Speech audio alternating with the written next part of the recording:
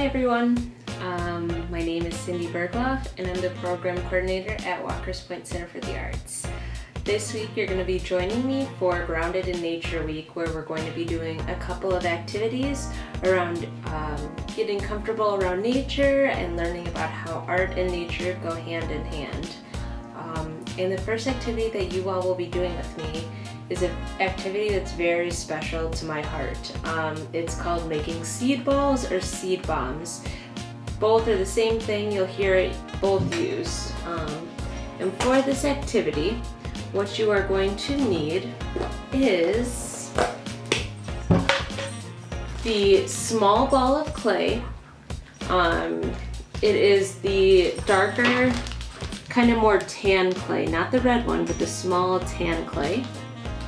You're gonna need one of your seed packets, and then you're gonna need to go outside and you're gonna have to dig up some dirt, or if you have an old plant pot where maybe the plants didn't do so well, you can pick some of the dirt out of there, pretty much anywhere where you can find soft and kind of crummy dirt.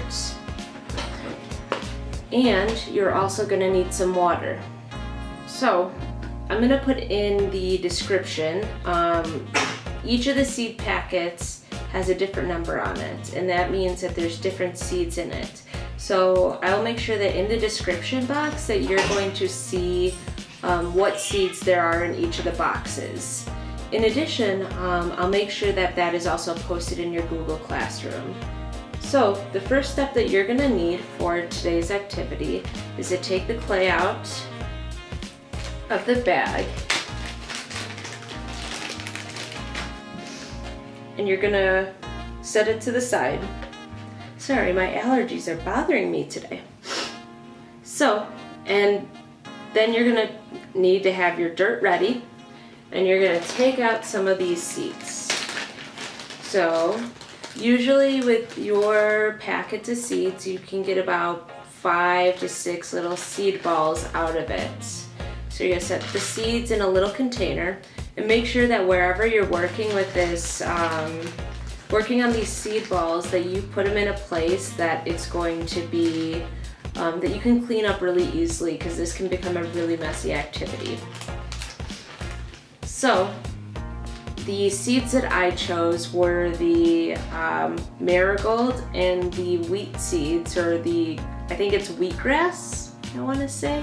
So the marigold seeds look like little flower petals, and then the other seeds are just little itty bitty grains. So I set those to the side here, and I'm going to take a little bit of the clay, so about a pinch of it, and I'm going to pick up some dirt, and I'm going to put that together in my hands, and I'm going to grab some water and start kneading it together. And you want to just keep doing this until it becomes a solid ball.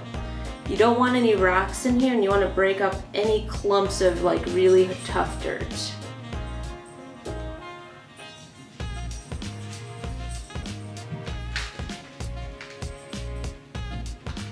So you're going to want this so it just stays together. So if you're finding that your pieces are falling apart, add a little more clay and just keep grabbing back and forth. Sometimes, if you live somewhere that's close to a beach, or if you live close to a river, you can actually go by the river or the beach and pull some of the dirt from over there as well, and use some of that dirt in your mixture, because that dirt has clay in it. I'm also going to have Mr. Oscar post an extra video. You all get a bonus video this week of how to make your own clay. So see how with the dirt, oh, almost there. Need a little more dirt here to make it a little more dry and make sure that the plants will be able to grow from this ball.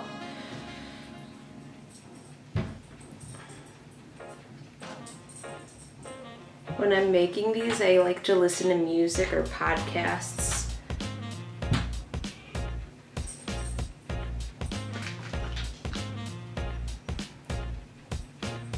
Sometimes I'll even put my I'm taking classes right now, so sometimes I'll even put my class video lecture on and listen to that. So now, mixed together, let's see here. Looks like it finally adjusted. So mixed together, you have this ball here. So now that we have a solid ball, what I'm gonna do is add a little more water to that. So it's just gonna stick a little more because adding in the dirt, it dries it out. So I'm gonna dip that ball real quick in the water, just a second. And I'm gonna grab some of those seeds, maybe 4 to 5 of each of the seeds, and put them into the ball. So you can put them just on top and stick them there. You can choose to put both kinds of seeds in a 1 seed ball, or you could separate them one by one, and you start mixing that up. If you're also trying to get different textures for these seed balls, you can try finding freshly cut grass, or I don't know, maybe some leaves, and you can mix that in and just see what happens with your experiments. Let me know if you decide to do that in the comments. So after I've added those in, I'm gonna put this, I'm gonna roll it up nice and good. And as you can see, let's see if I can get this to focus here. Oh, there we go. So as you can see a little bit of the petals, and you have the seeds in there. So after you've made a few of these, I will give you your next instructions. So take the next 4 to 5 minutes and work on making a bunch of these seeds, okay? So I'm gonna make you hit pause here and go make some seed balls.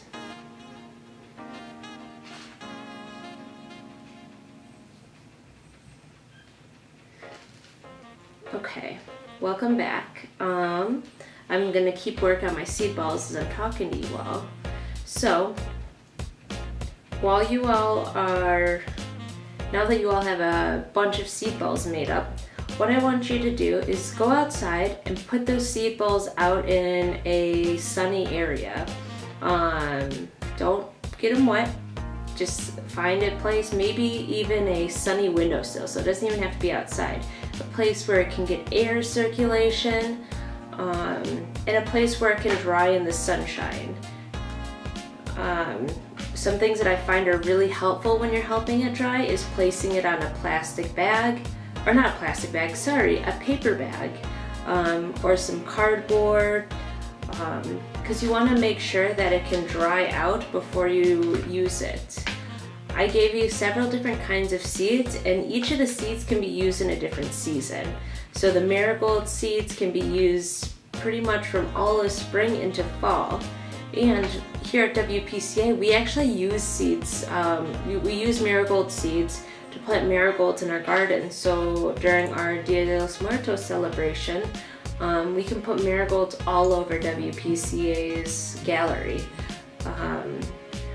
We also have corn, beans, and squash seeds in one of the baggies, and I included those for you all so then next spring, you should save those, so next spring you can plant those and have a very special combination of plants.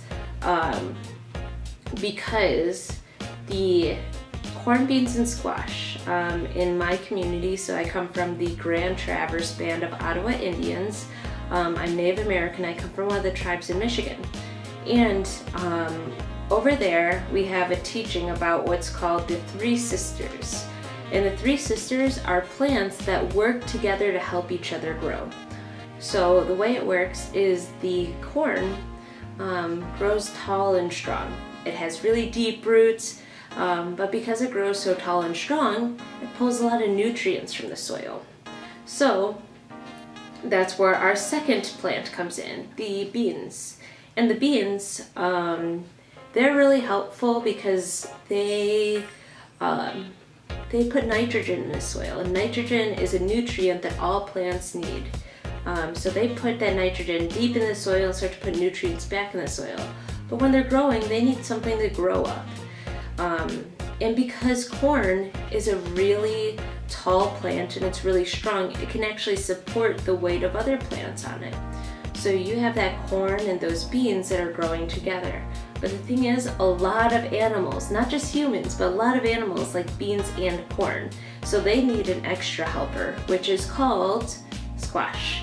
So squash are plants like cantaloupe, watermelon, pumpkins, and they're a kind of plant that can reside on the ground and it grows around the roots of other plants. It can climb up walls or fences, but when it's around corns and beans, it actually will protect the roots and keep all the critters away from it, because squash has a really prickly end, or a prickly stalk, like the vining of it is prickly.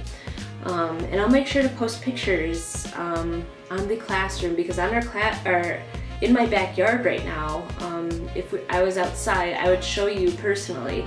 But I have these big corn and bean and squash plants that are growing all over my yard that are going to be harvested once the season is over in about October.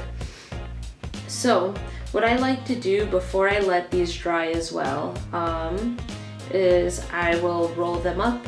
And I should have told you this earlier, so I'll make sure to have a little note on there, is that I like to roll them in a little extra dirt here. And the way that you use these after they've dried out is you find a place that you want to plant them. So you want to plant them in a place that you know you can check on them again. You don't want to place them in a place where maybe there's already natural plants growing there. Maybe you could try planting it in a big pot that you have already, or you could plant it in a place in your backyard where there isn't much grass or anything growing. So you take this and then you're gonna you can dig a little hole. You don't even have to dig very far, but dig a little hole and put it in the hole, and make sure you add water to it every day. And you just keep checking on it, make sure it has water every day. And once the plants start to get that water, because they have all the nutrients they have in this ball, they're going to start growing in that area, and you're going to have your own little personal mini garden. The other thing that you want to be mindful of is to not put too many of these really close together. Make sure you're giving like a foot at least apart, but I would say if you're walking around, like a full long step. So you put one down and then you take a big step away from it, and then you can dig a new hole there. The way I like to mark where my plants are is I'll find some sticks that I like, that I think look really cool, and I'll just stick them in the ground right next to where those seeds are, so then I know where I can go back and water. You can maybe paint the stick colors that you like. Tell me how you think you can mark some where your plants are in your garden. Finally, what I would like for you all to do is I'm going to put some pictures of the plants in the Google Classroom, and I'll make a little document so you all can look at this.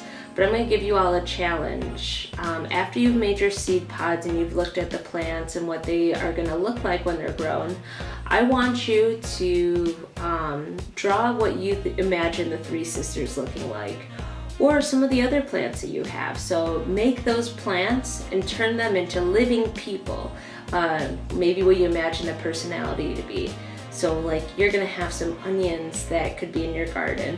What might onions look like if they were a person? Are they gonna be grumpy and maybe kind of spicy, or are they gonna be something that is really warm and they're wholesome and they wanna give you hugs? So I'm going to give you all that special challenge as we're coming towards the end of summer art camp.